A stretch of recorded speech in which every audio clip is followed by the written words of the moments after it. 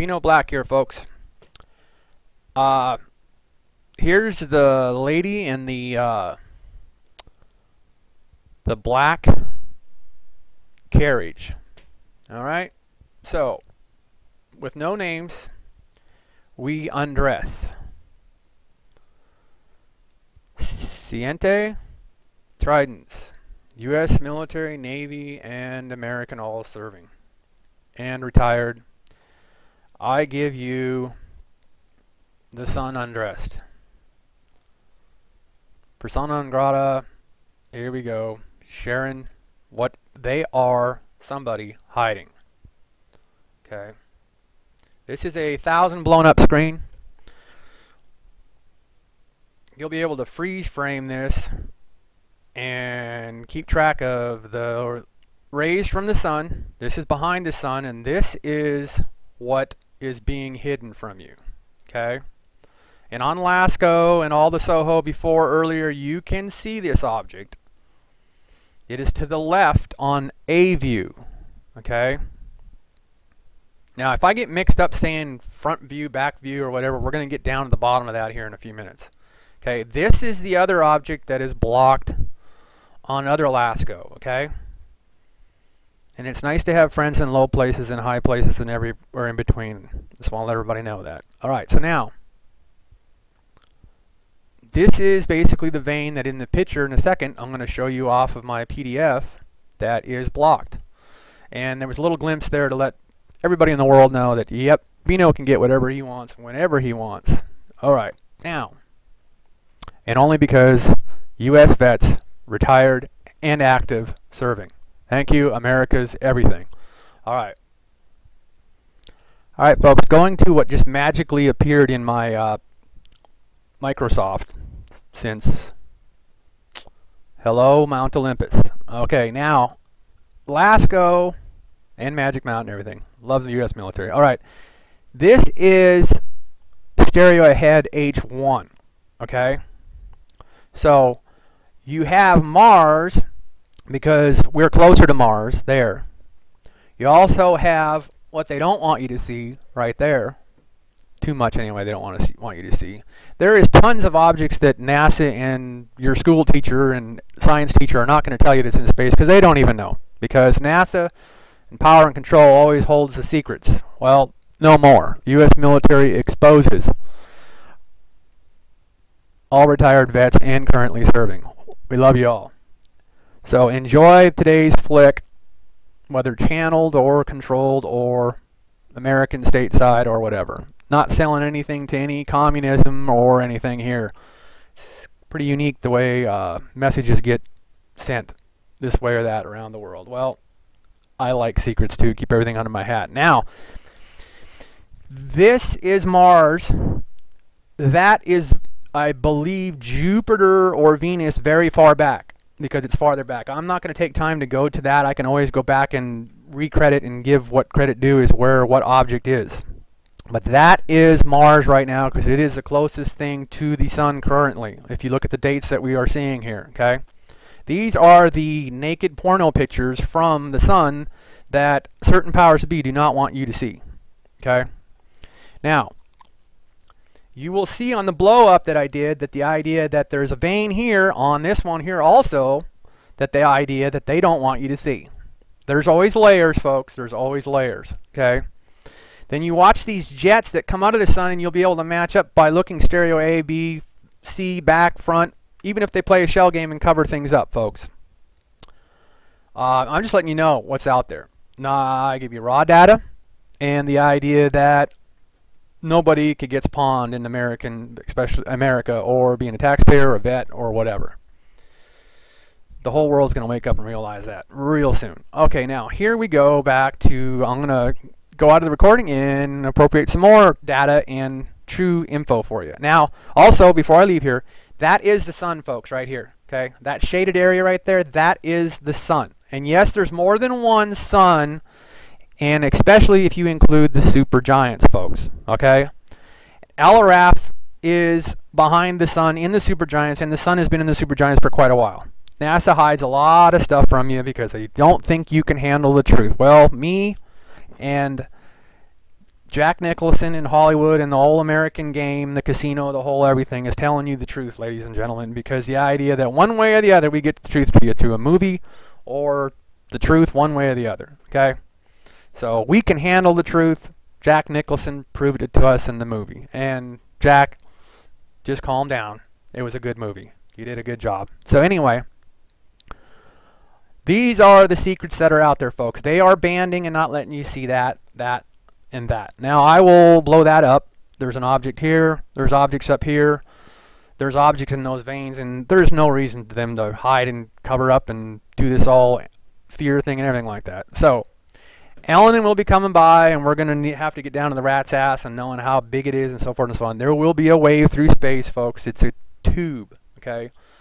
Down to physics, astrophysics, there is going to be a wave in space because no matter what, and we are already feeling it from other objects in space already, because the idea that when something real big goes through space in a vacuum real fast, we are in the vacuum, we are in the underwater water of space, folks, because the idea that just like how all the astronauts, they go and they do their work underwater to prepare for working in space. Because why? Because outer space is a vacuum and you are in the elements of space, and there will be a wave when something big goes by. Okay, that's why everything's coming down. They don't want things up there. They know it's dangerous right now because there's too much waves in the tidal pool. Siente Tridents, U.S. American military, Air Force, Army, Marines, Coast Guard, everything. And if I miss something, just in a hurry to show the data here. Okay, so now, all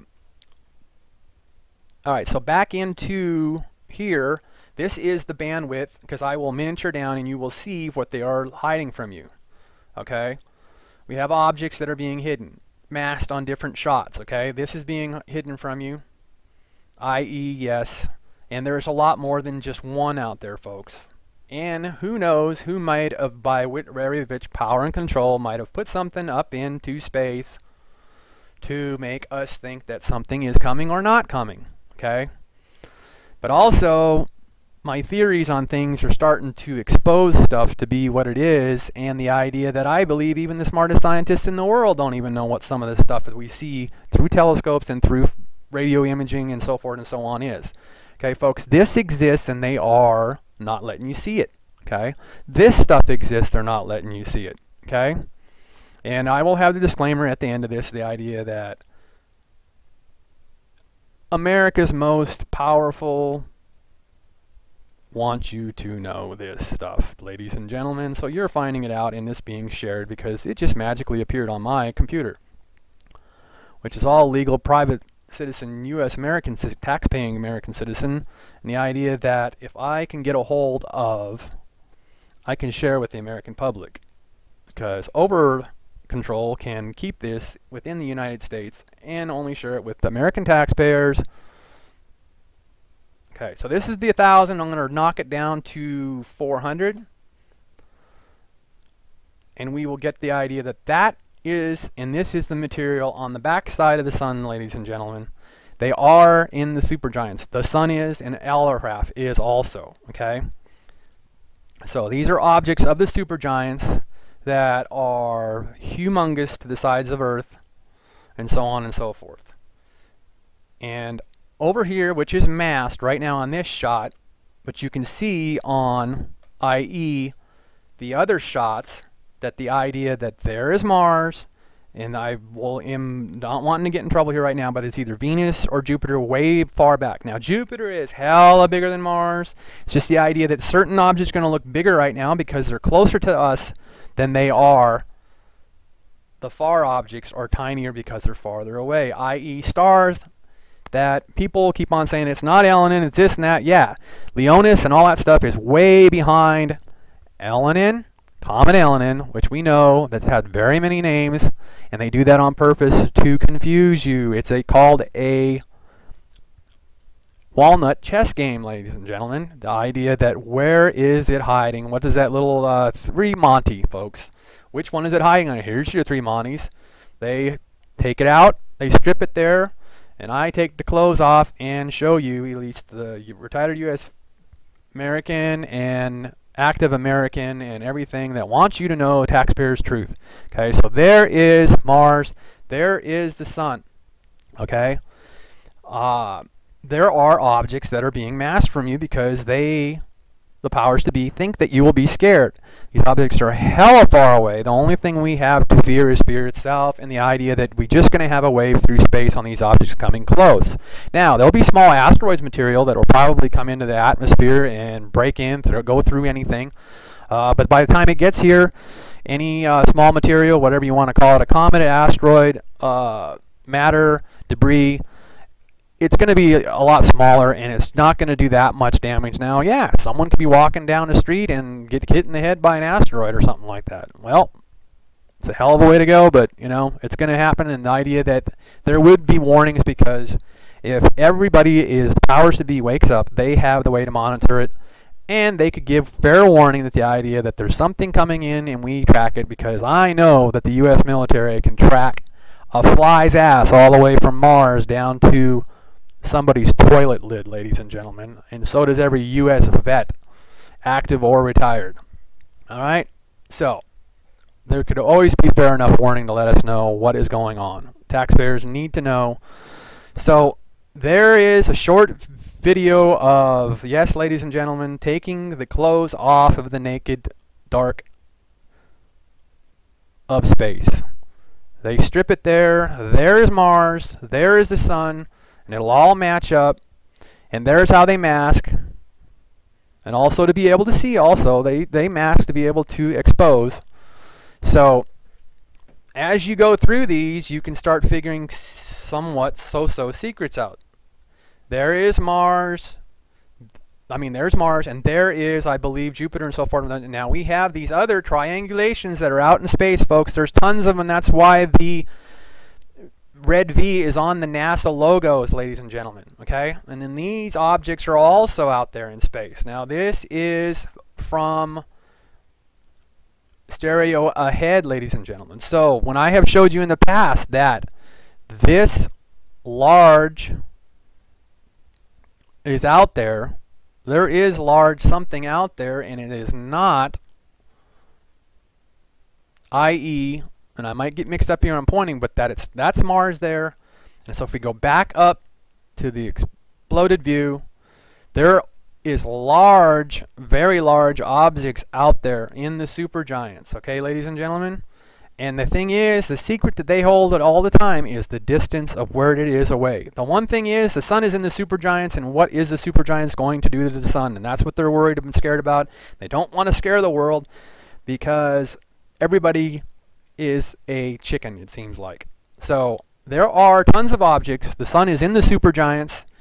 There are suns there 74 times the size of the sun. So if we lose the sun, ladies and gentlemen, there's going to be another sun from the spirits, whatever somebody wants to call, religion, bring politics into it, this, that, and other. I speak to you totally scientifically, and yes, someone can even bust my balls. I am religious. I believe that there is a power greater than thee, man. Okay, folks? So, there is a replacement sun. So there should be no panic ever, because the supergiants would supply another sun. They're so damn bright. Now, are we following the sun into the supergiants? That's what we're going to end up finding out, folks, because they're going to have to start bleeding some truth. Quit hiding behind the shadows and the dark pages and being scared little chickens, okay? Because there are other suns back deep in the supergiants, i.e., I am circling one right now with my pointer.